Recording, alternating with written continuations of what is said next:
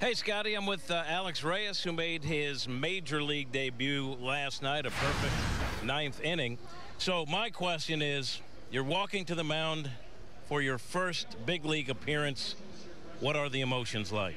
It was just crazy, running out from the bullpen and hearing the way the fans, they accepted me, a big applause, and it was just a humbling experience to be out there on that mound last night. So you're out on the mound, and you were saying earlier, you try to focus on Yadi. Seems like a great idea, right? Yeah, definitely. I mean, when you got the best catcher in the game back there, just, you're going to trust whatever he puts down. And honestly, yesterday, he's the only person I saw. Like, I knew what hitters were coming up, but I just focused on Yadi and where he was putting his glove and setting up and just trying to execute pitches. Mike also said, even when he's caught you before he jumps behind home plate, he said there's something about Alex where he wants to show you something. And he said he saw that when you were walking to the mound.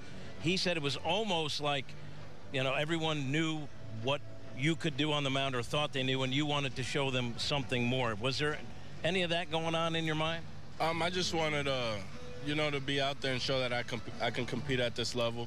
I mean, I have full confidence in my stuff, and I know my stuff will work if I just keep it in the zone and down in the zone. So I just, wanted to go out there and pitch, and I mean, it was a great day and a great experience. After the game, you said your cell phone kind of blew up with a lot of well wishes, right? Yeah, definitely. I mean, family, friends from back home, New Jersey, new friends and family that I've met all through my professional career, and most of the guys I played with. I mean, it's awesome. I mean, I wish the best for everybody. I want everybody to experience what I did last night. Kind of a different situation for you because you were starting. Now you're coming out of the bullpen. What is that adjustment like, and what are you anticipating?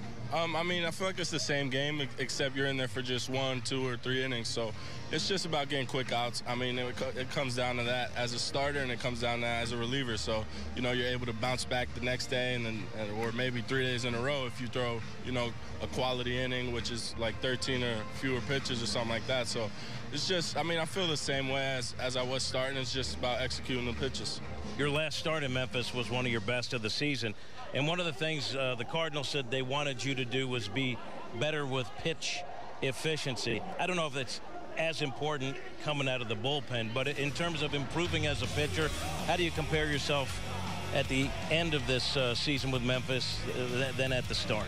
It was just coming from extended to AAA.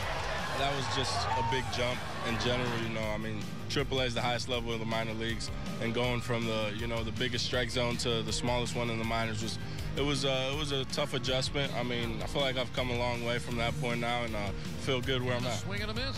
You probably understand the excitement level, the hype, if you will, with your arrival at the major league level, especially here in St. Louis. And you were saying you try not to look at it, you try to avoid it, but it is everywhere, isn't it? Everyone's talking about you being here with the Cardinals.